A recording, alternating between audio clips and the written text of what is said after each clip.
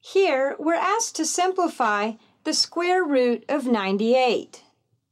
The difference with this example is that 98 is not a perfect square.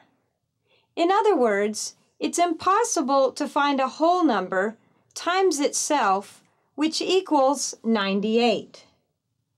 However, it's important to understand that the square root of 98 can still be simplified. To understand how, let's take a look at the problem from the previous example, the square root of 25.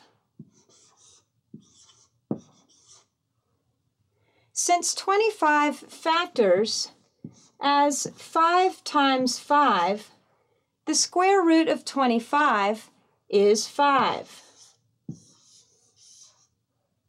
In other words, since we have a pair of factors that are the same, one of these factors, in this case of 5, can come out of the radical.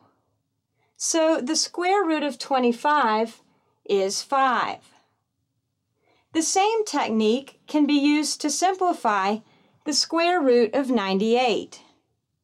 Notice that 98 factors as 2 times 49, and 49 factors as 7 times 7.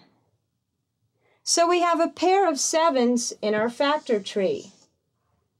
This means that a 7 can come out of the radical. And notice that we have a 2 in our factor tree that doesn't pair up. This means that a 2 stays inside the radical, which gives us 7 times the square root of 2. So the square root of 98 simplifies to 7 root 2.